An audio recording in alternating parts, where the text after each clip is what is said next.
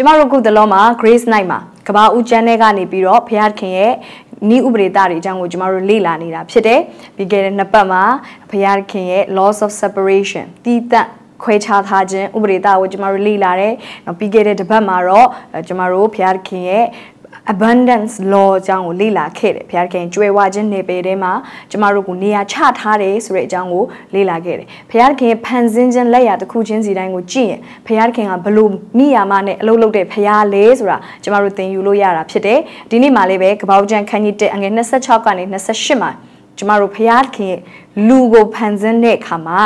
ဘလို့ဖန်ဆင်းခဲ့လေဆိုတာကိုကျမနဲ့အတူဒီနေ့မှာလေ့လာသွားမှာဖြစ်တယ်အတူတူကနှုတ်ကပတ်တော်ကိုဖတ်ရအောင်တဖန်ဖျားခင်ကငါတို့ပုံတရံနဲ့အညီတရံတဲ့လူကိုဖန်ဆင်းကြစို့သူသည်ပင်လယ်ငါတို့ကို၎င်းမိုးကောင်းငင်ငှက်တို့ကို၎င်းတားရင်တို့ကို၎င်းမြေတစ်ပြင်လုံးနဲ့တကွမြေပေါ်မှာတွားသွားတတ်သောတိရစ္ဆာန်အပေါင်းတို့ကို၎င်းအုပ်ဆိုးစေဟုအမိန့်တော်ရှိ၏ထို့သောဖျားခင်သည်မိမိပုံတရံနှင့်အညီလူကိုဖန်ဆင်းတော်မူ၏ဖျားခင်၏ပုံတရံတော်နှင့်အညီလူယောက်ျားလူမိန်းမကိုဖန်ဆင်းပြီးလင်အချင်းတို့များပြားစွာမွေးဖွားကြလော့မြေကြီးကိုပြည့်စေ၍နိုင်ကြလော့ပင်လယ်ငါးတို့ကို၎င်းမိုးကောင်းငင်ငှက်တို့ကို၎င်းအသက်ရှင်၍မြေပေါ်မှာလှုပ်ရှားတတ်သောတိရစ္ဆာန်အပေါင်းတို့ကို၎င်းအုပ်ဆိုးကြလော့ဟုမိန့်တော်မူ၍သူတို့ကိုကောင်းကြီးပေးတော်မူ၏အာမင်ဝေါဒီကျမ်းစာကကျမတို့လူသားကိုဖျားခင်ဖန်ဆင်းတဲ့အခါမှာဘလို့ဖန်ဆင်းခဲ့လဲဆိုတဲ့အရာကိုမှတ်တမ်းတင်ထားတာဖြစ်တယ်လူသားကိုဖျားကဖန်ဆင်းတဲ့အခါမှာကြီးမြတ်သောသူဖြစ်ဖို့ရန်အတွက်ဖန်ဆင်းခဲ့ပါတယ်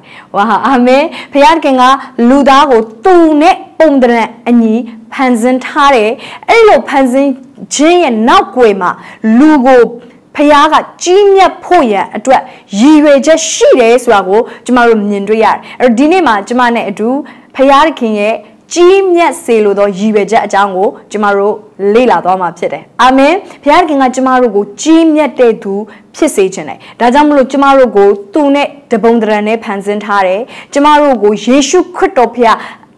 ဘဝထဲမှာနေရာယူလာတဲ့အခါမှာကျမတို့ကတာမန်သူတွေမဟုတ်တော့ပါယေရှုကျမတို့ရဲ့နှလုံးသားထဲမှာနေရာယူကြတဲ့ကနေပြီးတော့ကျမတို့ဟာထူးခြားသောသူတွေဖြစ်လာတယ်ခရစ်တော်ကဲ့သို့သောသူတွေဖြစ်လာတယ်ခရစ်တော်ကိုတည်ဆောင်သောသူတွေဖြစ်လာတယ်ခရစ်တော်ကိုတည်ဆောင်ပြီးတော့သိငယ်တဲ့သူနော်နှုံချတဲ့သူဆိုတာရှိမှာမဟုတ်ဘူးဖြစ်တယ်။ဘာကြောင့်မလို့လဲဆိုတော့ခရစ်တော်ကအလွန်ကြီးမြတ်တဲ့ဖခင်ဖြစ်နေတဲ့အတွက်ကြောင့်သူကျမတို့ထဲမှာနေထိုင်ခြင်းအပြင်ကျမတို့ဟာနေ့ရက်စဉ်တိုင်းမှာကြီးမြတ်တဲ့ဘဝမှာရှောက်သွားလို့ရပြီဖြစ်တယ်။ဖခင်ကလူကိုကြီးမြတ်စွာဖန်ဆင်းထားတဲ့အတွက်ကြောင့်မလို့လူသားကကဘာကြီးတစ်ခုလုံးမှာရှိတဲ့တရိษံနေတစ်ပင်နေမြေကြီးပေါ်မှာရှိတဲ့တရဝအားလုံးကိုအုပ်ဆိုးနိုင်တဲ့အခွင့်အာဏာလေးရထားတယ်။အာမင်ပြောပါဦးငါအုပ်ဆိုးခြင်းအခွင့်အာဏာရှိတဲ့ကြီးမြတ်တော်သူဖြစ်တယ်။အာမင်ဒါပေမဲ့ကျွန်တော်တို့တစ်ခါလေးကြာရင်ကိုယ့်ရဲ့ကြီးမြတ်ခြင်းကိုမေ့နေကြတယ်အဲ့ဒီကြီးမြတ်ခြင်းထဲမှာသွားလာဖို့ရန်အတွက်မေ့နေကြတယ်အဲ့ဒီကြီးမြတ်ခြင်းထဲမှာသွားခြင်းကိုအချို့သောလူတွေပဲလုံနိုင်မှာပါငါကိုတော့ဖခင်ကတာမန်လူဖြစ်ပဲဖန်ဆင်းထားတယ်ငါကတော့လို့ကြီးမြတ်တဲ့လူမဖြစ်နိုင်ဘူးလို့ထင်ကြတယ်ဖခင်ကကျမတို့အားလုံးကိုကြီးမြတ်တော်သူဖြစ်စေခြင်းတယ်အာမင်သင်နဲ့ကျမတို့ဟာတာမန်ဘဝမှာပဲတွားရမယ့်သူတွေမဟုတ်ပါဘူးဖခင်ကျမတို့ကိုကြီးမြတ်တဲ့ရည်ရွယ်ချက်နဲ့ဖန်ဆင်းထားပြီးကြီးမြတ်တဲ့အလုပ်တွေမြေကြီးမှာပြီးမြောက်အောင်မြင်အောင်လှုပ်ဆောင်ပြီးကြီးမြတ်တဲ့ဖခင်သခင်ရဲ့အလိုတော်ကိုပြီးပြည့်အောင်လုပ်တဲ့သူတွေအဖြစ်ဖခင်ကျမတို့ကိုခေါ်ထားတာဖြစ်တယ်အာမင်အဲ့တော့ဖခင်ကနော်ကျမတို့တမန်ကျမ်းစာတစ်လျှောက်လုံးမှာကြည့်မယ်ဆိုရင်လေသူ့ရဲ့လူတွေကိုကြီးထွားစေခြင်းနဲ့ဘုရားခင်ကကြီးထွားခြင်းဆိုတဲ့အခါမှာဘလို့ကြီးထွားခြင်းမျိုးလဲကြီးမြတ်ခြင်းထဲမှာကြီးထွားခြင်းမျိုးကိုပြောတာဖြစ်တယ်အသက်ကြီးလာတာကိုပဲပြောတာမဟုတ်ဘူးသင်ဟာ greater and greater ဖြစ်လာဖို့ဘုရားခင်အလိုရှိရယ်ကြီးမြတ်သည်ထက်တာ၍ကြီးမြတ်ဖို့ရန်အတွက်ဘုရားခင်သင်ကိုအလိုရှိရယ်စာလံ81အငယ်27မှာအကျွန်ုပ်ကိုစီးစိမ်တိုးပွားစေ၍တဖန်တတ်တာစေတော်မူမည်အာမင်ဒီကျမ်းစာမှာဘုရားခင်ဘာပြောထားလဲအကျွန်ုပ်ကိုစီးစိမ်တိုးပွားစေဒါဝိဒ်ကသူ့ကိုဖျားသခင်ကကြီးမြတ်စေ၍လို့သုံးထားတာဖြစ်ပါတယ်เนาะစီးစိမ်တိုးပွားတယ်ဆိုတာကမြန်မာကျမ်းစာကနေပြီးတော့ကျမတို့ပြန်ထားလို့ဒါစီးစိမ်တိုးပွားတယ်လို့ရေးထားပေမဲ့အင်္ဂလိပ်ကျမ်းစာမှာဆိုရင် you make me greater လို့ပြောထားတယ်ပြနည်းအားဖြင့်ပြောမယ်ဆိုကျွန်ုပ်ကိုကြီးထွားစေ၍ကျွန်ုပ်ကိုကြီးမြတ်စေ၍တရက်ပြီးတရက်သင်ရဲ့ကြီးမြတ်ခြင်းကိုဖျားသခင်က တိုးပွားစေမှာဖြစ်တယ်အာမင်အဲ့တော့နော်ယေရမိ29အငယ်17မှာလည်းဘုရားသခင်ကကျမတို့အတွက်ကြီးမားတဲ့အကြံစီတွေကြံစီထားတယ်ဆိုတဲ့အရာကိုဖော်ပြထားတယ်ဘုရားသခင်ရဲ့အကြံစီကကျမတို့ပေါ်မှာအလွန်ကြီးမားတယ်မိတ်ဆွေသတိရပါဘုရားသခင်တင့်ပေါ်မှာထားတဲ့အကြံစီသင်ရဲ့အနာဂ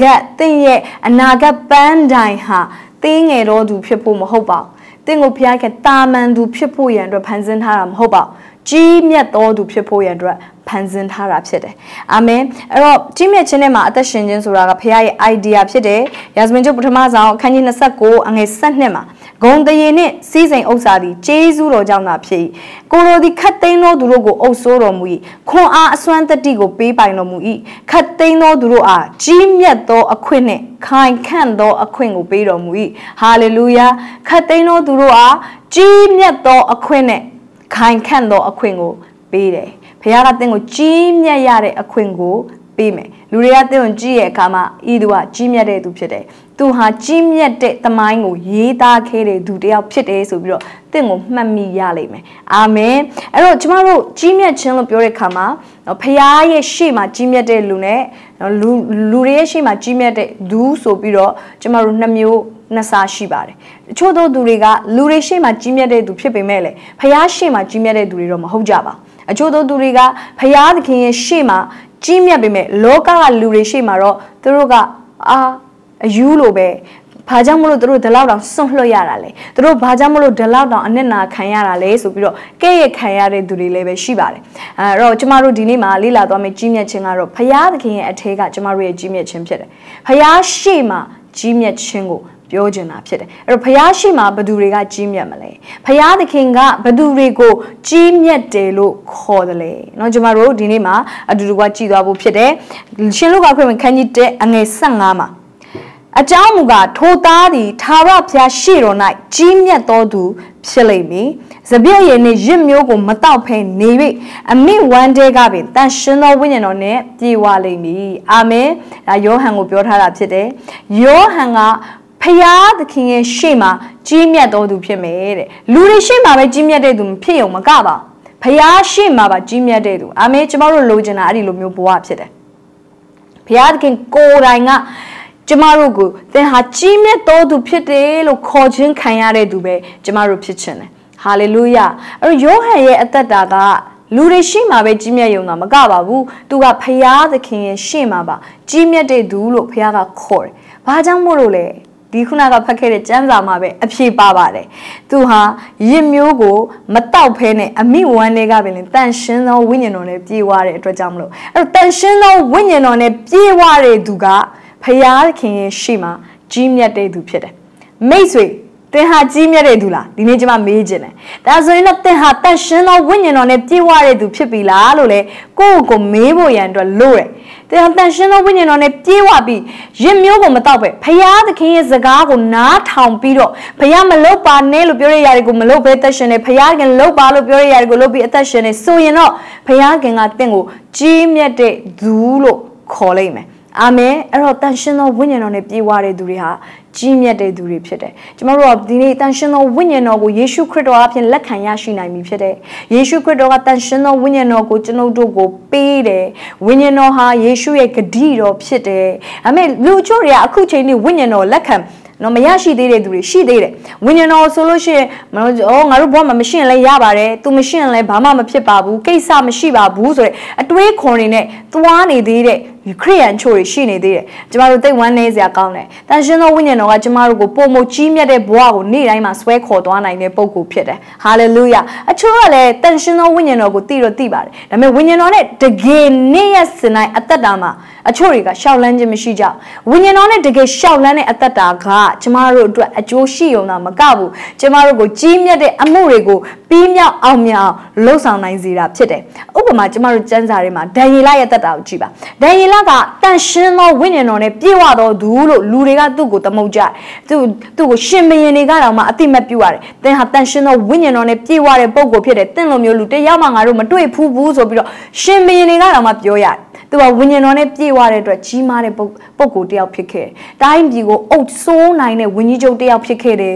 ။ကိုယ်တိုင်းပြည်မှာပဲကိုအောင်မြင်တာမဟုတ်ဘူး။သူများတိုင်းပြည်မှာသွားပြီးတော့ အောင်မြင်တာဘာကြောင့်အောင်မြင်တာလဲ तू အုံနောက်ကောင်းလို့ပဲမကပါဘူး तू ဟာတန်ရှင်းသောဝိညာဉ်တော်နဲ့ပြည့်ဝလို့ဖြစ်တယ်ဘာဘူးလုံးနိုင်ငံမှာသူများတွေနဲ့အတူတူကြောင်းတက်တယ်ဒါပေမဲ့သူများတွေထက်ဉာဏ်ပညာစေစတန်ရှင်းသောဝိညာဉ်တော်နဲ့ပြည့်ဝတဲ့ကြောင့်သူဟာသူများတွေထက်ဉာဏ်ပညာစေစတာတယ်အဲ့မြို့မှာရှိတဲ့လူတွေမဖြေနိုင်တဲ့မေးခွန်းတွေခက်ခဲနဲ့နေတဲ့ပု္ပ္ပစာတွေကိုဒံယေလကဖြေနိုင်တယ်ဘာကြောင့်မလို့လဲတန်ရှင်းသောဝိညာဉ်တော်နဲ့သူရှောက်လန်းနေတဲ့အတွက်ကြောင့်မို့လို့အာမင်အဲ့တော့ကျွန်မတို့မေးမယ်သင်ဒီကာလမှာဘယ်သူတွေကအကြီးမြတ်လိမ့်မလဲဒီကာလမှာဘယ်သူတွေစီမှာလူတွေကအဖြေလာရှာလိမ့်မလဲဒီကာလမှာဘယ်သူတွေကလောကကြီးရဲ့ခက်ခဲမှုတွေခေါင်းပါမှုတွေပြဿနာတွေနိုင်ငံရေးပြဿနာဇီးပွားရေးပြဿနာအဲ့ဒီအခြေအနေတွေကိုဖြေရှင်းပေးနိုင်မဲ့ပုံကိုယ်တွေကဘယ်သူတွေဖြစ်လိမ့်မလဲဆိုရင်တန်ရှင်းသောဝိညာဉ်တော်နဲ့ပြေဝတဲ့သူတွေဖြစ်လိမ့်မယ်ဟာလေလုယာအာမင်အဲ့တော့ကျွန်တော်တို့ဒီတန်ရှင်းသောဝိညာဉ်တော်နဲ့တွာလာတဲ့သူတွေဖြစ်ပြီလားတန်ရှင်းသောဝိညာဉ်တော်နဲ့နေ့ရက်စဉ်တိုင်းမှာဒံယေလတွာလာတယ်လို့တွာလာဖို့လိုအပ်တယ်အာမင်တန်ရှင်းသောဝိညာဉ်တော်ကိုကျွန်တော်တို့ရဲ့ဘဝသက်တာတွေမှာနေရာပေးရမယ်ကျွန်တော်တို့ခက်ခဲနဲ့နေတဲ့ပု္ပ္ပစာတွေကိုအဖြေပေးခွင့်ဝိညာဉ်တော်ကိုပေးရမယ်အချို့ကကျမတို့ပြဿနာတွေထဲမှာစိတ်ပြတ်နေတယ်ဝမ်းနည်းနေတယ်အဲ့လိုပဲသွားဖို့မဟုတ်ပါဘူးဝိညာဉ်တော်ကိုမေးပါကိုရောဒီပြဿနာကိုဘယ်လိုဖြေရှင်းရမလဲကျမရဲ့သက်တာထဲမှာကျမအမှုတော်ဆောင်တဲ့အခါမှာကျမကအ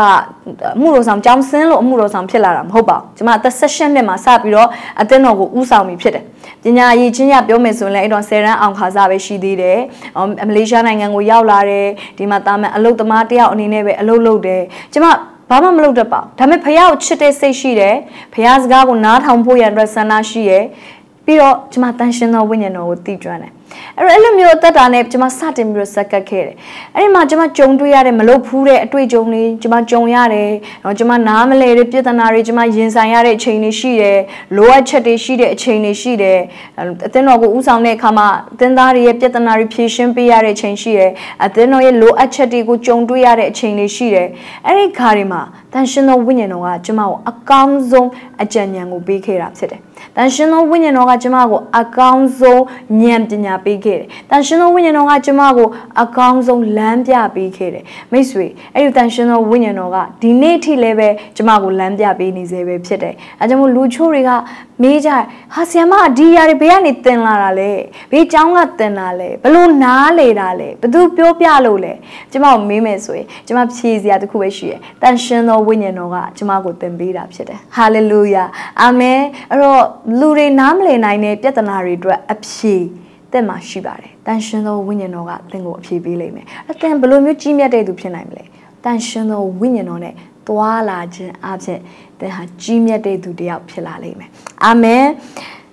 နောက်ပြီးတော့ကျမနဲ့ဒူကျမ်းစာတစ်ပိုက်ကိုဖတ်ရအောင်ရှမသက်ခရစ်ဝင်ခန်းကြီး9အငယ်16ကနေ20မှာထို့ကြောင့်အကျဉ်သူသည်အငယ်ဆုံးသောပညာတစ်ခုကိုကိုယ်တိုင်လွန်ကျူး၍သူတစ်ပါးတို့အားလည်းထိုအတူသွန်သင်၏ထိုသူသည်ကောင်းကင်နိုင်ငံတော်၌အငယ်ဆုံးသောသူဖြစ်လိမ့်မည်အကျဉ်သူသည်ကိုယ်တိုင်ကျင့်၍သူတစ်ပါးတို့အားလည်းသွန်သင်၏ထိုသူသည်ကောင်းကင်နိုင်ငံတော်၌ကြီးသောသူဖြစ်လိမ့်မည်အာမင်ကောင်းကင်နိုင်ငံတော်၌ကြီးသောသူဟာဘယ်လိုလူတွေလဲကိုယ်တိုင်ပညာတော်တွေကိုကျင့်ပြီးသူတစ်ပါးတွေကိုကျင့်ဖို့ရန်အတွက်သွန်သင်တဲ့သူတွေဖြစ်တယ်ဒီနေ့ဘယ်သူတွေကိုဘုရားခင်ကကြီးမြတ်တယ်လို့ခေါ်လဲဘုရားခင်ကဘယ်သူတွေက great people လို့ဘုရားခင်အတိမတ်ပြုတယ်လေ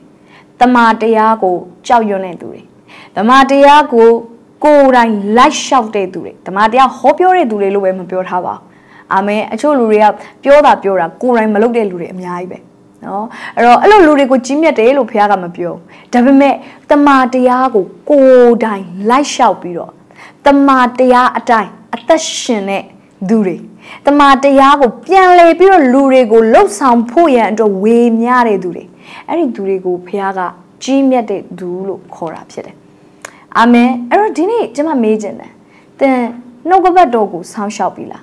နှုတ်ကပတ်တော်ကနေ့တိုင်းမှာသင်ကိုလမ်းပြတဲ့အရာဖြစ်ရလားနှုတ်ကပတ်တော်ကပြောထားတဲ့အရာတွေအတိုင်းသင်ဟာတသွေးမတိမ်လိုက်လျှောက်ဖို့ရန်အတွက်ဆန္ဒရှိပြီလားအဲ့ဒီအတိုင်းလိုက်လျှောက်အသက်ရှင်နေပြီလားဒါဆိုရင်သင်ဟာကြီးမြတ်တဲ့သူဖြစ်တယ်ဘုရားသခင်ရဲ့ရှေ့မှောက်မှာသင်ကကြီးမြတ်တဲ့သူဖြစ်တယ်အဲ့ဒီတမန်တရားကိုပြန်လည်ပြီးတော့လူတွေကိုဝေမျှတသက်ခံပြီးလူတွေကိုပြန်လည်တိုက်တွန်းသွန်သင်တဲ့သူဖြစ်တယ်ဆိုရင်တော့သင်ကဘုရားရဲ့နိုင်ငံတော်ထဲမှာကြီးမြတ်တဲ့သူဖြစ်တယ်ကျမတို့ချို့နော်လူတွေကပြောတယ် အချို့မှုတော်ဆောင်တွေကနော်ကြည့်တဲ့အခါမှာသူတို့တွေလုံနေတဲ့အရာတွေကတကယ်ပဲဖရာသခင်ရဲ့ဘုန်းတော်ထင်ရှားတယ်ဖရာသခင်ကသူတို့လုံနေတဲ့အရာတွေပေါ်မှာအယံကောင်းကြီးပေးတယ်ဘာဖြစ်လို့လဲသူတို့ကတမာတရားတိုင်းအသက်ရှင်နေလို့ဖြစ်တယ်သူတို့ကတမာတရားကိုလူတွေကိုတွင်တင်နေလို့ဖြစ်တယ်ဘာကြောင့်မို့လို့လူတွေကသူတို့ကိုမျက်နှာသာပေးတာလဲဘာကြောင့်မို့လို့ဖရာသခင်ကသူတို့ကိုကြီးမြတ်တဲ့သူဖြစ်စေတာလဲသူတို့ကတမာတရားအတိုင်းအသက်ရှင်နေလို့ဖြစ်တယ်တမာတရားနဲ့အညီမလုပ်တဲ့အမှုတော်ဆောင်နေတမာတရားနဲ့အညီမသွားတဲ့ယုံကြည်သူတွေကတော့ဘုရားသခင်ဖော်ထုတ်ခြင်းချိန်ရောက်လာလိမ့်မယ်ဘုရားသခင်ကချီးမြှောက်တမာတရားနဲ့အသက်ရှင်နေသူကတော့ချီးမြှောက်ခြင်းခံရမယ်တမာတရားနဲ့အသက်မရှင်ဘဲနဲ့ဟိုလိုလိုဒီလိုလိုခရိယန်နေနော်တမာတရားနဲ့အသက်မရှင်ဘဲနဲ့ဟိုလိုလိုဒီလိုလိုအမှုတော်ဆောင်နေကတော့နှိမ့်ချခြင်းခံရမယ်အာမင်အဲ့တော့ဘုရားခင်ကချီးမြှောက်တဲ့အရာရှိသလိုနှိမ့်ချတဲ့အရာလည်းရှိတယ်တမာတရားပုံမှာသင်ရဲ့ယက်တည်ခြင်းကသင်ကိုချီးမြှောက်ခြင်းကိုရောက်စေရအာမင်သင်ချီးမြှောက်ခြင်းနဲ့ဆိုရတမန်တရားတိုင်းအသက်ရှင်နေသူဖြစ်ပါဟာလေလုယာအာမင်ပြီးတော့နံပါတ်3အနေနဲ့เนาะဘုရားခင်ကဘသူတွေကိုကြီးမြတ်တယ်လို့မြင်တယ်လဲဆိုရင်ရှင်မဿဲခရစ်ဝင်ခန်းကြီး18အငယ်1ကနေ4မှာအကျဉ်သူသည်ဤသူငယ်ကဲ့သို့မိမိကိုယ်မိမိနှိမ်ချအံ့ထိုသူသည်ကောင်းကင်နိုင်ငံတော်၌တာ၍ကြီးမြတ်လိမ့်မည်အာမင်အဲ့တော့ကောင်းကင်နိုင်ငံမှာကြီးမြတ်တဲ့သူတွေကဘယ်လိုလူတွေလဲသူငယ်ကဲ့သို့နှိမ်ချတဲ့သူတွေဝေါဒီကကျွန်တော်လူအနေနဲ့စဉ်းစားမယ်ဆိုဖရာသခင်ရဲ့နိုင်ငံတော်ရဲ့စကားတွေကလောကရဲ့အမြင်နဲ့ပြောင်းပြန်ဖြစ်နေတယ်လို့ပဲလောကမှာကပိုပြီးဟိတ်ဟန်ထုတ်ပြနိုင်မှလူတွေကကြီးမြတ်တဲ့လူလို့မြင်တာဒါဖရာနိုင်ငံတော်မှာကျတော့သူငယ်လို့နှိမ်ချတဲ့သူတွေကကြီးမြတ်တဲ့သူဖြစ်တယ်လို့ပြောတယ်ပြောင်းပြန်ကြီးဖြစ်နေတယ်လို့ပဲဘလို့နားလေရမှာလဲအဲ့တော့ကျွန်မဒီမှာသူငယ်ကဲ့သို့ဖြစ်ဖို့လိုတယ်သူငယ်ကဲ့သို့ဖြစ်တဲ့လူတွေကကောင်းကင်မှာကြီးမြတ်တယ်လို့ဘာကြောင့်ပြောလဲဆိုတော့ကျွန်မစင်ချင်တဲ့အခါမှာဘုရားကစကားပြောလာခလေးတွေကနေ့ရက်မှာမိခိုတတ်တဲ့စိတ်သဘောရှိတယ်သူတို့ရဲ့မိခိုတတ်တဲ့စိတ်သဘောကြောင့်မို့လို့သူတို့လိုအပ်တဲ့အရာတွေအားလုံးသူတို့ဘဝမှာရလာတယ်သူတို့နှုတ်ကိုမထုတ်လုံနိုင်ပါဘူးနှုတ်ကိုလည်းမရှာဖွေတတ်ပါဒါပေမဲ့သူတို့ဟာသူတို့ရဲ့မိဘကိုသူတို့လိုအပ်တဲ့အာဟာရရဖို့ရန်အတွက်မိခိုတယ်သူတို့နေဖို့အိမ်အတွက်သူတို့မရှာဖွေနိုင်ပါဘူးသူတို့အိမ်လည်းမရှာတတ်ဘူးအိမ်ကိုလည်းမတီးဆောက်နိုင်ပါဘူးဒါပေမဲ့သူတို့နေဖို့နေရာထိုင်ခင်းရှိဖို့ရန်အတွက်မိဘကိုသူတို့ခိုလုံတတ်တယ်မိခိုတတ်တယ်အားကိုးတတ်တယ်အဲ့ဒီအရာကသူတို့ရဲ့ဘဝတက်တာမှာလိုအပ်တဲ့အရာမှန်သမျှရောက်လာဖို့ရန်အတွက်ဖြစ်လာတယ်အာမင်ကျမတို့ဘဝမှာလည်းကျမတို့ကိုကြီးမြတ်တော်သူဘုရားသခင်ရဲ့ကောင်းမြတ်ခြင်းတွေကျမတို့ရဲ့ဘဝတဲ့ဘုရားမျက်နှာသားတွေဘုရားပေးတဲ့ဆုကျေးဇူးတွေဗိတ်သိက်ခြင်းတွေရောက်လာဖို့ရန်အတွက်သူငယ်တယောက်လိုပဲမိခိုတတ်ဖို့ရန်အတွက်လိုတယ်ကိုရောကိုကျွန်တော်လိုပါတယ်ကျွန်တော်ကိုရောရဲ့ဘုန်းနဲ့ပတ်ရပေးတော်မူပါကိုရောရဲ့ကြီးမြတ်ခြင်းနဲ့ပတ်ရပေးတော်မူပါကိုရောထံကနေကျွန်တော်ကိုပေးမဲ့ကောင်းကြီးမင်္ဂလာတွေအားလုံးကျွန်တော်လိုအပ်ပါတယ်ဟာလေလုယာမိခိုတတ်မယ်ဆိုရင်သင်ဟာဆုတောင်းတတ်မယ်ဆိုရင်သင်ဟာဖရာသခင်ထံမှာသင်ရဲ့လိုအပ်သမျှတို့ကိုတောင်းလျှောက်တတ်မယ်ဆိုရင်သင်ဟာကြီးမြတ်တဲ့သူဖြစ်လာလိမ့်မယ်အချို့လူတွေကဘာကြောင့်မလို့ဘဝမှာကောင်းတဲ့အရာတွေမရောက်လာသေးတာလဲဆိုတော့သူတို့မတောင်းသေးလို့သူတို့မမိခိုသေးလို့ဖြစ်တယ်ဘုရားသခင်ကတင့်ကိုမကြီးမြတ်စေချင်တာမဟုတ်ပါဘူးဘုရားခင်တင့်ကိုပြင်ဆင်ပေးထားတဲ့ကြီးမားတဲ့အခွင့်အရေးတွေဘုရားခင်ပြင်ဆင်ပေးထားတဲ့ကြီးမားတဲ့ဆုလက်တွေဘုရားခင်ပြင်ဆင်ပေးတဲ့ကြီးမားတဲ့ကောင်းကြီးမင်္ဂလာတွေအများကြီးရှိပါတယ်ဒါပေမဲ့ကျမတို့သူငယ်တယောက်လိုပဲနှိမ်ချခြင်းနဲ့ဘုရားကိုတောင်းဆိုမလားဒါမှမဟုတ်ရင်မာနာကြည့်ပြီးငါစူးစမ်းမယ်ငါရအောင်လုပ်မယ်ငါလုံးမငါဖြစ်လာမှာဆိုတဲ့အတွေးခေါ်မျိုးနဲ့ပဲတွားမလားဒီဘုရားသခင်ကိုမိခိုတဲ့သူတွေကဘုရားသခင်ရဲ့ထောက်ပံ့ပေးခြင်းကိုခံစားရမှာဖြစ်တယ်အာမင်ကျမတို့သိဖို့လိုတယ်ကျမတို့ကြီးမြတ်ခြင်းရဲ့အရင်းမြစ်ကဘုရားသခင်ကြောင့်မို့လို့ဒါကျမတို့ကကြီးမြတ်တဲ့သူတွေဖြစ်နိုင်ဘုရားသခင်ကတော့တေချာပေါက်ကျမတို့ကိုကြီးမြတ်တဲ့သူတွေဖြစ်စေခြင်းတယ်ဒါကြောင့်မို့ကျမတို့ကိုကြီးတဲ့စုတွေကိုတောင်းပါလို့ပြောထားတာအာမင်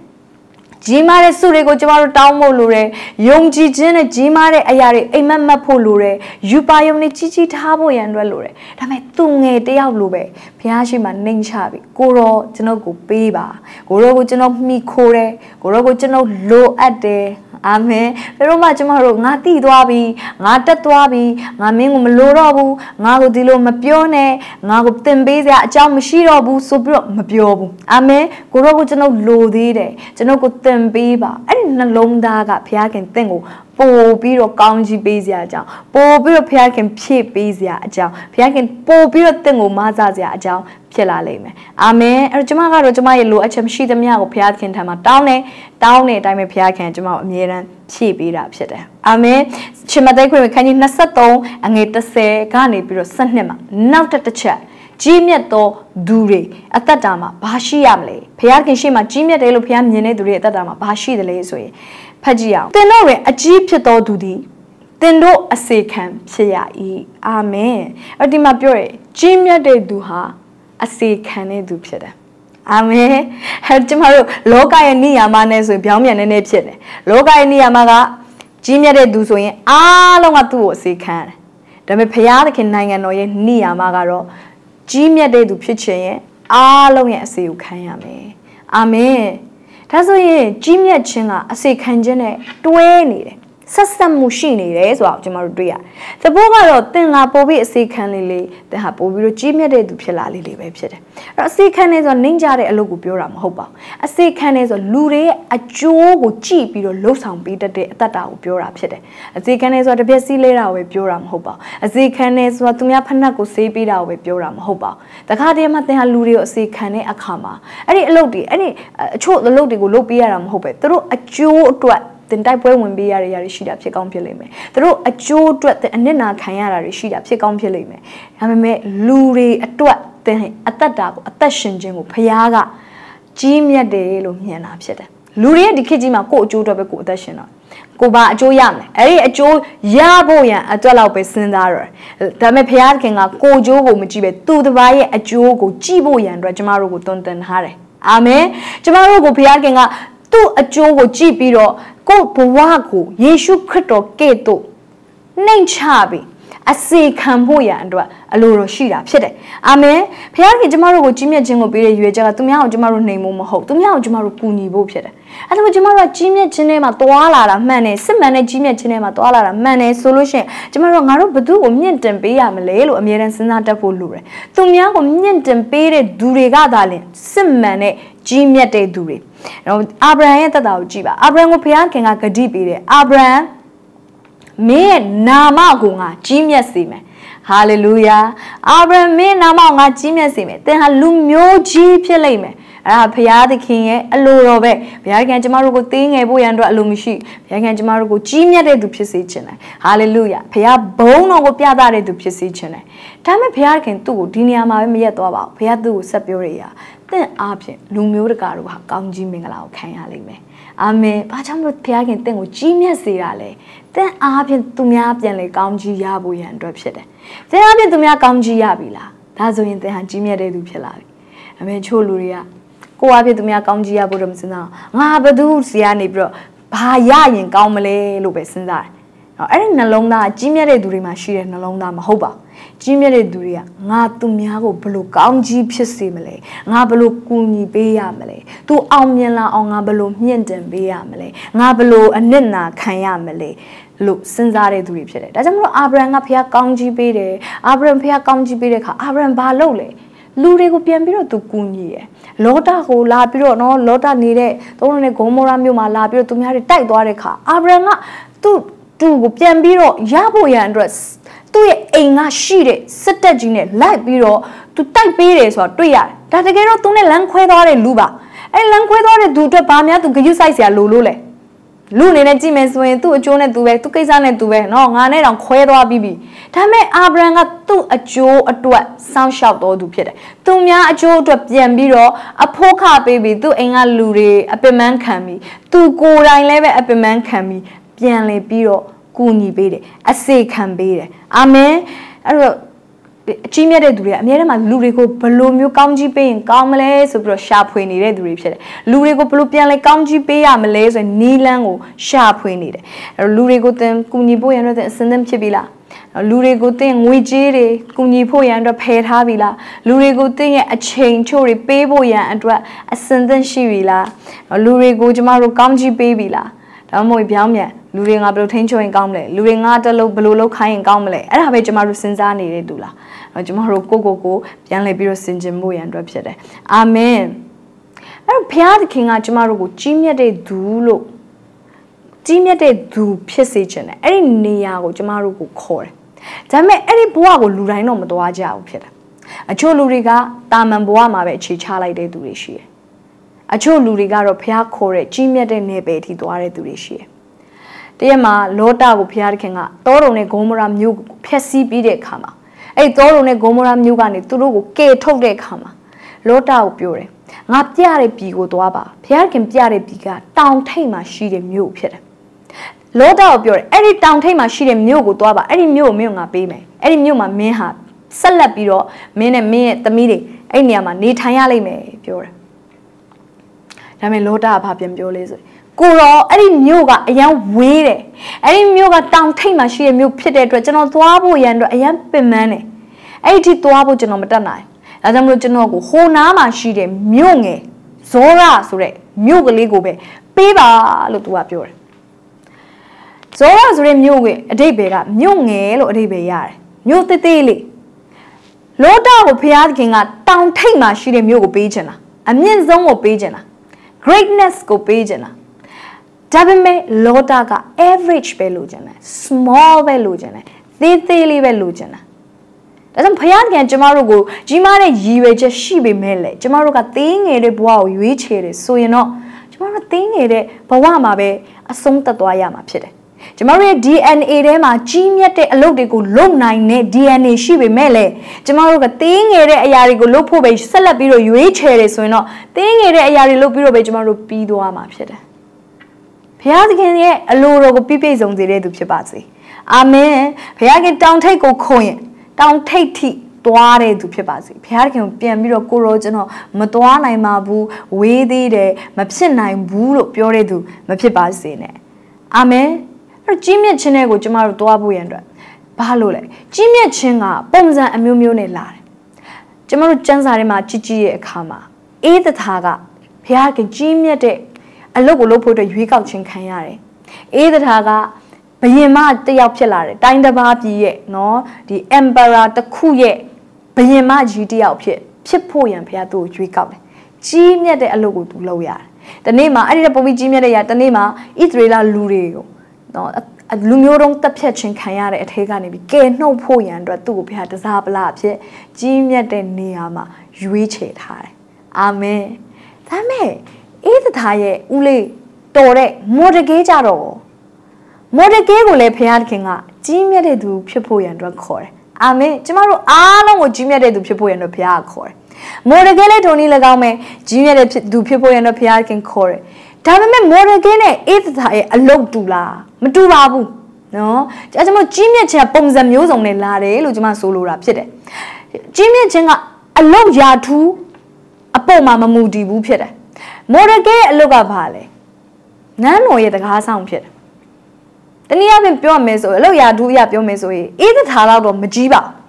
ဒါပေမဲ့သူ့ရဲ့ကြီးမြတ်ခြင်းကသေးသွားလားမသေးသွားဘူးဖြစ်တယ်မော်ဒကေးကလည်းတကယ်တမိုင်းကိုလွှမ်းမိုးနိုင်ခဲ့တဲ့ပုံကိုတယောက်ဖြစ်တယ်အေးသထာဝတ္ထုအဆုံးပိုင်းမှာဆိုရင်မော်ဒကေးရဲ့အင်အားကြီးခြင်းတကိုးကြီးခြင်းအကြောင်းကိုမှတ်တမ်းတင်ထားတယ်အဲ့ဒီအကြောင်းတော့ပဲတီးတန့်စာအုပ်တွေလည်းရှိတယ်သူတို့ရဲ့နော်ဂျူးတွေရဲ့တမိုင်းမှာမော်ဒကေးအကြောင်းကိုပဲတီးတန့်စရင်ပြုစုထားတယ်သူလုတ်ခဲ့တဲ့တကိုးကြီးခြင်းအရာတွေကိုတတ်တတ်မှတ်တမ်းတင်ထားတဲ့အရာရှိတယ်ဆိုတာကိုအေးသထာဝတ္ထုအဆုံးမှာဖော်ပြထားတယ်။တဘောကတော့မော်ဒကေးကလည်း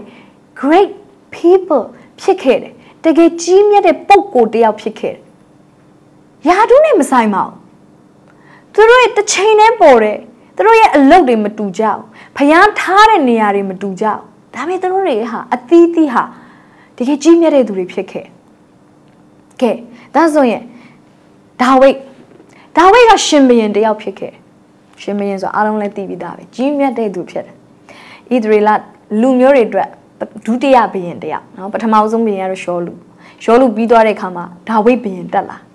ာဒါဝိဒ်ကဣသရေလတိုင်းပြည်ရဲ့အကောင်းဆုံးသောဘုရင်ဖြစ်တယ်အခုချိန်ထိလဲသူတို့ကဒီဘုရင်ကသူတို့အတွက်အကောင်းဆုံးတမိုင်းတစ်လျှောက်မှာအကောင်းဆုံးရှင်ဘုရင်ဖြစ်တယ်လို့လက်ခံထားတယ်ဒါဝိဒ်ရှိရဲ့အချိန်မှာဒါဝိဒ်ကတိုင်းပြည်အတွက်စစ်ပွဲတယ်အများကြီးကိုသူအောင်ပွဲဆင်ခဲ့တယ်အောင်ပွဲယူခဲ့ပေးတယ်အဲ့ဒီပြင်ဒါဝိဒ်ကအားလုံးလည်းတည်းဂေါလိယဆိုတဲ့စစ်သူကြီးကိုသူတိုက်နိုင်ခဲ့တယ်နော်ဖိလိတိလူကိုတိုက်နိုင်ခဲ့တယ်ကြီးမြတ်တဲ့သူတယောက်ဖြစ်ခဲ့လူတွေကိုလွတ်မြောက်ခြင်းနဲ့ခေါ်ဆောင်နိုင်တဲ့ပုဂ္ဂိုလ်တယောက်ဖြစ်ခဲ့ဒါဆိုရင်ရှမွေလရအောင် ရှမွေလကဒါဝိဒ်ကိုဖိတ်သိမ်းခဲ့တဲ့သူဖြစ်တယ်အာမင်အားလုံးလည်းပဲသိတယ်ရှမွေလကဒါဝိဒ်ကိုဘုရင်ဖြစ်ဖိတ်သိမ်းခဲ့တဲ့သူရှမွေလကတော့ရှင်ဘုရင်မဟုတ်ပါရှမွေလက prophet ဖြစ်တယ်ယစ်ပရောဟိတ်ဖြစ်တယ်အဲ့ရှမွေလကသူ့ရဲ့အလုပ်ကဘာလဲဆိုတော့ဖျားလူအပေါ်မှာလက်တင်ပေးဖို့ရန်အတွက်ဖျားလူကိုဘယ်နေရာမှာရှိရမလဲဆိုတာခေါ်တဲ့ prophet တယောက်ဖြစ်တယ်ရှမွေလရဲ့အလုပ်ကအဲ့သူရဲ့အလုပ်ကိုသူအကောင်းဆုံးလုပ်ခဲ့ပြီးတော့လူတွေအတွက်အဲ့ဒီခေတ်ကာလအတွက်အကောင်းဆုံးရှင်ဘုရင်ကိုဖျားအတန်ကိုနားထောင်ပြီးသူပြင်ဆင်ပေးနိုင်ခဲ့တယ်ဒါဆိုရင်ရှမွေလကရောကြီးမြတ်တဲ့သူဖြစ်ခဲ့လားဖြစ်ခဲ့တယ်သူခေတ်မှာဖျားတခင်ရှမွေလရဲ့စကားတခွန်းကိုတော့မှပြတ်ရတဲ့အခွင့်မပေးဘူးတဲ့ Wow hallelujah amen အဲ့ပြင်ရှမွေလမိခင်ဟာနာရောဟာနာရဲ့ကြီးမြတ်တဲ့ပုဂ္ဂိုလ်ဖြစ်ခဲ့တယ်ဟာနာက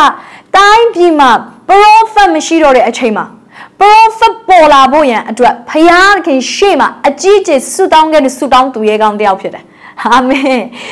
ဟာနာကဖယားခင်ရှေ့မှာဖယားရဲ့ကောင်းကင်ဖွင့်လှစ်ဖို့ရန်အတွက် prophet ကိုပေးဖို့ရန်အတွက်ဖယားရဲ့အတန်ကိုကြားတတ်တဲ့လူမြေကြီးပေါ်မှာပေါ်လာဖို့ရန်အတွက်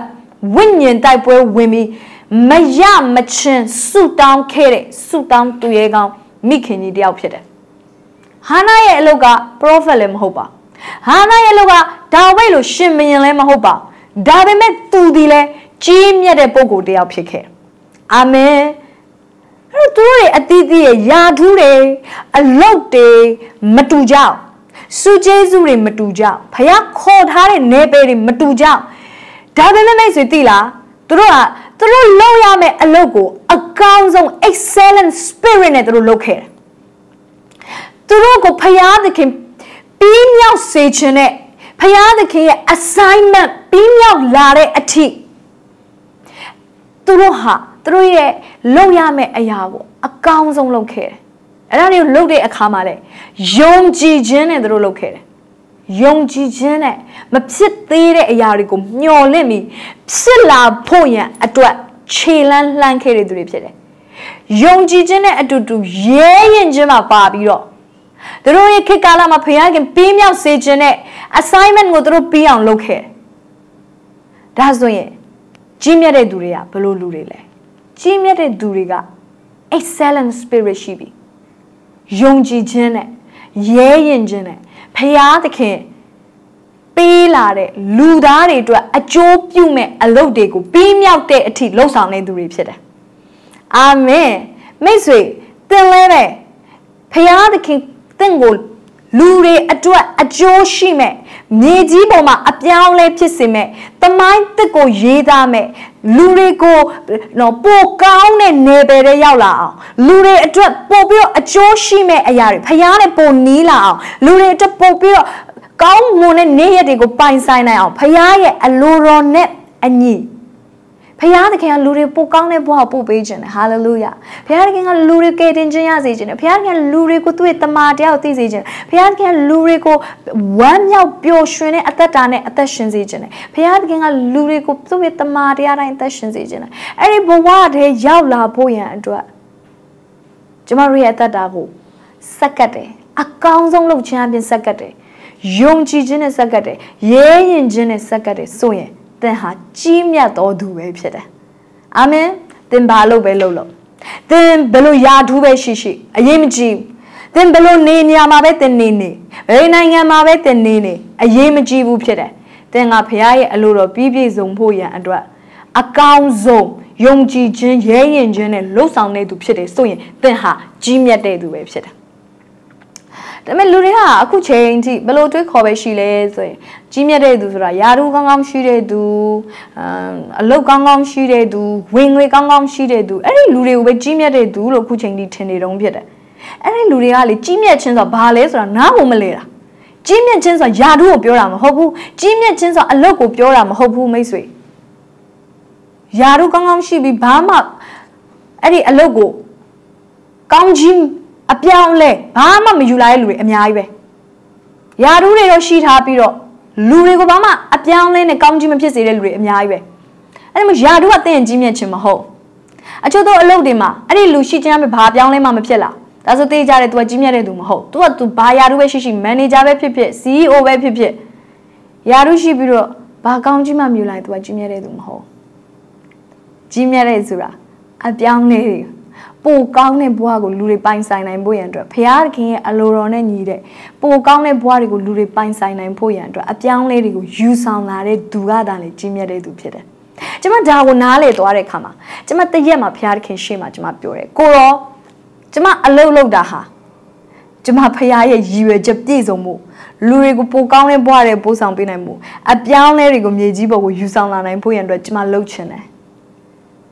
အလုတ်ရှိလို့အလုတ်လုံနေတဲ့သူပဲမဖြစ်ချင်မနက်9:00ညနေ9:00အထိအလုတ်လုပ်ပြီးတော့အလုတ်ရှိလို့အဲ့အလုတ်ချိန်တွင်းမှာဘာမှလုပ်စရာမရှိရင်လဲရှာလုပ်တဲ့လူမျိုးအဲ့လိုမျိုးမဖြစ်ချင်ကိုတော့ရည်ရွယ်ချက်တစ်ခုအပြောင်းလဲတစ်ခုဖခင်ရဲ့အလိုတော်တစ်ခုပြည့်စုံလာဖို့ရန်အတွက်လှုပ်ဆောင်တဲ့သူပဲကျွန်မဖြစ်ချင်တယ်ဒါကြောင့်မို့ကျွန်မရဲ့အုံနောက်ထဲမှာအဲ့နေ့ကနေ start ပြီးတော့ကျွန်မအလုတ်ထွက်လိုက်တယ်အပြင်မှာထွက်တာတော့မဟုတ်ပါတင်လဲသွားပြီးတော့အလုတ်ရှင်စီမှာထွက်စာသွားတင်စရာမလိုပါဘူးဒါပေမဲ့ကျမရဲ့ mentality ထဲမှာကျမရဲ့စိတ်ထဲမှာကျမရဲ့တွေးခေါ်တွေမှာကျမဟာအလုတ်သမားပဲမဟုတ်တော့ကျမဟာအပြောင်းလဲယူဆောင်ဖို့ရန်အတွက်မြေကြီးကိုဖျားခင်ပို့ထားတဲ့သူဖြစ်တယ် I am a great person ကျမဟာကြီးမြတ်သောသူဖြစ်တယ်ကျမဟာလူတွေအတွက်ကောင်းကြီးမင်္ဂလာဖြစ်ဖို့ရန်အတွက်မြေကြီးကိုဖျားခင်ကျမကိုပို့ဆောင်ထားတယ်ဒါကြောင့်မို့ကျမလှုပ်ဆောင်လေသမျှမှာကျမအကောင်းဆုံးလှုပ်ဆောင်မယ်အေးတသာက तू လှုပ်တဲ့အရာမှာ तू အကောင်းဆုံးလှုပ်ဆောင်တယ်လို့မော်ဒယ်က तू ကြားတဲ့နေရာမှာ तू အကောင်းဆုံးလှုပ်ဆောင်တယ်ဒါဝိတ်ကရှင်ဘရင်ဖြစ်တဲ့အတွက်ရှင်ဘရင်တယောက်ကဲ့သို့အကောင်းဆုံးလှုပ်ဆောင်တယ်ဒါပေမဲ့ရှင်မွေလာကရှင်ဘရင်မဟုတ် prophet ဖြစ်တယ် prophet နေရာမှာ तू အကောင်းဆုံးလှုပ်ဆောင်တယ်ဟာနာက prophet မဟုတ်ဘူးဆူတောင်းသူရဲ့ကောင်းဖြစ်တယ်အဲ့ဒီနေရာမှာ तू အကောင်းဆုံးလှုပ်ဆောင်တယ်ဒီနေ့သင်ရောဘုရားခင်သင်ကိုဘယ်နေရာမှာခေါ်ထားလဲဟဲ့နေရာမှာသင်အကောင်းဆုံးလှုပ်ဆောင်နေသူဖြစ်ဖို့လိုတယ်သင်စာရေးဖို့ရတဲ့ဘုရားခင်ခေါ်ထားတယ်ဆိုရင်အကောင်းဆုံးသောစာအုပ်တွေကိုရေးဖို့လိုတယ်သင်ကလူတွေအတွက်ဆူတောင်းသူရဲ့ကောင်းဖြစ်ဘုရားခင်ခေါ်ထားတယ်ဆိုလို့ရှိရင်ကောင်းကင်ကိုဖွင့်လှစ်စေတဲ့ဆူတောင်းခြင်းတွေကိုတောင်းပါဟာနာလိုပဲပရောဖက်တွေကိုပေါ်လာစေတဲ့ဆူတောင်းခြင်းမျိုးကိုတောင်းပါမြေကြီးပေါ်မှာမဖြစ်သေးတဲ့အရာတွေဖြစ်လာဖို့ရတဲ့တောင်းပါမဖြစ်သေးတဲ့နိုးထမှုတွေဖြစ်လာဖို့ရတဲ့ဆက်တောင်းပါဟာလေလုယာသင်ကိုဘုရားခင်ဒါဝိတ်လိုမျိုးပဲgovernment anointing နဲ့ဖခင်ခေါ်ထားတယ်ဆိုရင်လေအုပ်ချုပ်ရေးမှာဖခင်ရဲ့လူတွေတိုးတက်ကြီးထွားဖို့ရန်အတွက်အကောင်းဆုံးအုပ်ချုပ်တဲ့သူတစ်ယောက်ဖြစ်ပါသင်ကိုဖခင်ခေါ်ထားတဲ့နေရာမှာ excellent spirit နဲ့ယုံကြည်ခြင်းရဲရင်ခြင်းနဲ့အလိုတော်ပြည့်စုံဖို့ရန်အတွက်အပြောင်းလဲတွေမြေကြီးတွေကိုရောက်လာဖို့ရန်အတွက်အစေခံတဲ့သူတစ်ယောက်ဖြစ်ပါအဲ့ဒီသူကသာလေကြီးမြတ်တော်သူဖြစ်တယ်ယာရုတွေကသင်ကိုကြီးမြတ်စေတာမဟုတ်သင်အလောက်ကသင်ကိုကြီးမြတ်စေတာမဟုတ်သင်ဘေးကုမ္ပဏီမှာလုပ်တယ်ဆိုတဲ့လောက်ကသင်ကိုကြီးမြတ်စေတာမဟုတ်သင်ဘလောက်အပြောင်းလဲတွေယူလာလဲဆိုတာကသင်ကိုကြီးမြတ်တဲ့သူဖြစ်လားမဖြစ်လားဆိုတာကိုဖော်ပြနေတာဖြစ်တယ်ကျွန်မဆုတောင်းပေးတယ်ဘုရားခင်ဒီသင်ကိုတကယ်ပဲမြေကြီးပေါ်မှာထားတဲ့ခါမှာတမိုင်းတက်ကိုရေးသားတဲ့သူတစ်ယောက်ဖြစ်စေချင်တယ်ကျွန်မသင်ကိုဆုတောင်းပေးတယ်သင်ဟာ history maker တစ်ယောက်ဖြစ်ပါစေတမိုင်းတက်ကိုရေးသားတဲ့သူများဖြစ်ပါစေ repeater ပဲမလုပ်နဲ့တမိုင်းမှာဖြစ်ခဲ့တာတွေပဲပြန်လုပ်တဲ့သူမဟုတ်ဘူးတမိုင်းတက်ကိုရေးသားတော်သူယုံကြည်ခြင်းရဲရင်ခြင်းနဲ့ excellent spirit နဲ့တမိုင်းတက်ကိုရေးသားတဲ့ great person ကြီးမြတ်တဲ့သူတစ်ယောက်ဖြစ်ပါစေ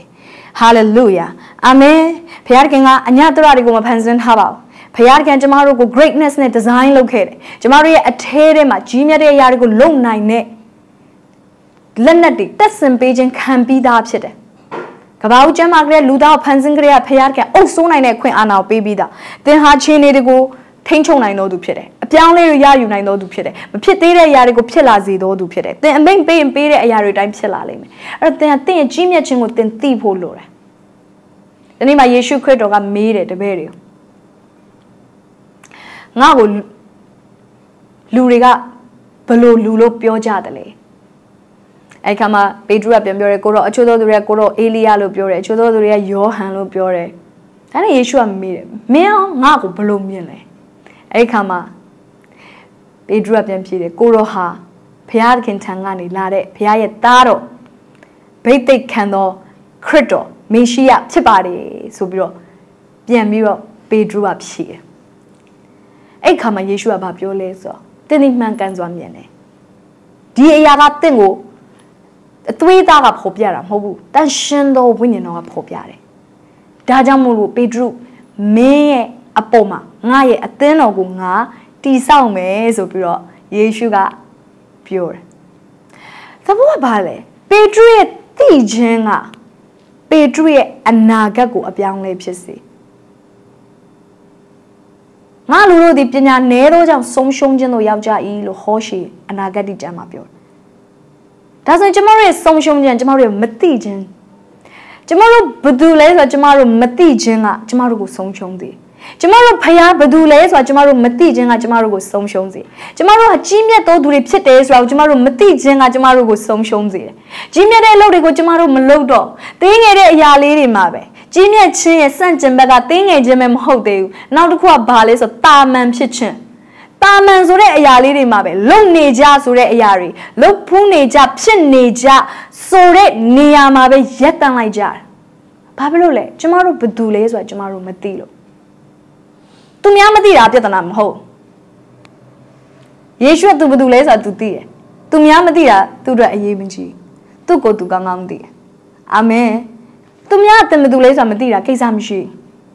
ပေမဲ့တင့်ကိုတင်ဘယ်သူလဲဆိုတော့သင်သိရမယ်သင်ကြီးမြတ်ခြင်းနဲ့ဘုရားခင်ဖန်ဆင်းထားတော်သူဖြစ်တယ်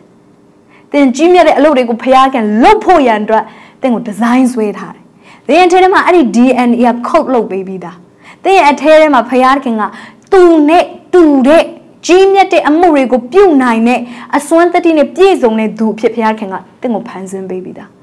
ါပေမဲ့အရေးကြီးတာသင်ကိုယ်သင်သိသလားသင်ကိုယ်သင်ကြီးမြတ်တဲ့သူတယောက်ဖြစ်မြင်လားကြီးမြတ်တဲ့အလုပ်တွေကိုလုပ်ဖို့ရန်အတွက်ဆန္ဒရှိပြီလားကြီးမြတ်တဲ့လူဖြစ်ကိုမြင်နေဆိုရင်ကြီးမားတဲ့အရာတွေကိုသင်လုပ်ဖို့ရန်အတွက်ဆန္ဒရှိတော့မှာဖြစ်တယ်ဟာလေလုယာဟာလေလုယာအဲ့ဒီပြင်ကြီးမြတ်တဲ့သူဟာသူတယောက်တည်းပဲကြီးမြတ်တဲ့သူဖြစ်တာမဟုတ်ဘူးသူတစ်ပါးတွေကိုပါကြီးမြတ်တဲ့သူဖြစ်စေယေရှုကဒါကြောင့်မလို့ပြောတယ်သူကောင်းငင်တက်ကြွသောခါဒီမှာသင်တို့ဟာငါပြုတ်သောအမှုတို့ထက်ကြီးသောအမှုတွေကိုပြုလိမ့်မယ်ယေရှုကသူ့ကိုယ်သူကြီးမြတ်တဲ့သူဆိုတာသိတယ်ဒါကြောင့်မလို့လူတွေကိုပြန်ပြီးတော့ကြီးမြတ်တဲ့သူဖြစ်စေသင်တို့လည်းငါပြုတဲ့အမှုတွေကိုပြုမယ်ငါပြုတဲ့အမှုတွေထက်တော့ပိုပြီးကြီးမားတဲ့အမှုတွေကိုပြုအောင်မယ်အဲကြီးမြတ်တဲ့သူတွေမှာရှေ့စိတ်နှလုံးဖြစ်တယ်ကြီးမြတ်တဲ့သူတွေကမင်းတို့ငါလောက်မလုပ်နိုင်ပါဘူးဆိုလို့ပြောလူတွေကိုမပြောလူတွေကိုအမြဲတမ်းအားပေးတယ်သူတို့ရဲ့ကြီးမြတ်ခြင်းတွေမှာသူတို့အသက်ရှင်ခြင်းစိတ်ရှိလာဖို့ရန်တော့သူတို့ကိုအားပေးတယ်တိုက်တွန်းတယ်နှိုးဆော်တယ်ဟုတ်တယ်ကျမတို့ကလူတွေတော့အောင်မြင်အောင်လုပ်ပေးလို့မရဘူးဒါပေမဲ့သူတို့အောင်မြင်ဖို့အလားအလာအများဆုံးရှိတဲ့နေရာတော့ခေါ်လာလို့ရတယ်ဒီနေ့ကြီးမြတ်တဲ့သူတွေကလူတွေကိုအောင်မြင်ဖို့ရန်တော့အလားအလာအများဆုံးရှိတဲ့နေရာကိုခေါ်လာရမယ်ဒီထဲမှာသူတို့ရဲ့ရွေးချယ်မှုနဲ့စက္ကန့်အနံမှုကတော့ဒါသူတို့ရဲ့အပိုင်းဖြစ်သွားပြီဒါပေမဲ့ကျမတို့အနေနဲ့ကတော့လူတွေကိုအောင်မြင်ဖို့ရန်တော့အလားအလာအများဆုံးရှိတဲ့နေရာကိုခေါ်လာရမယ်အားပေးရမယ်လူတွေကိုလည်းဆက်လက်ပြီးတော့ကြီးမြတ်တဲ့သူတွေဖြစ်ဖို့ရန်အတွက်တိုက်တွန်းရမယ်နှိုးဆော်ရမယ်အာမင်သင်ကိုယ်ကြီးမြတ်ခြင်းထဲမှာအသက်ရှင်ခြင်းကလူတွေသင်ကိုကြည်ခြင်းအဖြစ်ဒါပြီးသူတို့ရဲ့တက်တာမှာကြီးမြတ်ခြင်းထဲမှာအသက်ရှင်ခြင်းစိတ်ဖြစ်လာစေတယ်ယေရှုလောက်တာကိုကျမတို့ကြည်ခြင်းအဖြစ်နမိတ်လက္ခဏာလုပ်ဖို့ရန်တော့ကျမတို့ဆန္ဒရှိလာတယ်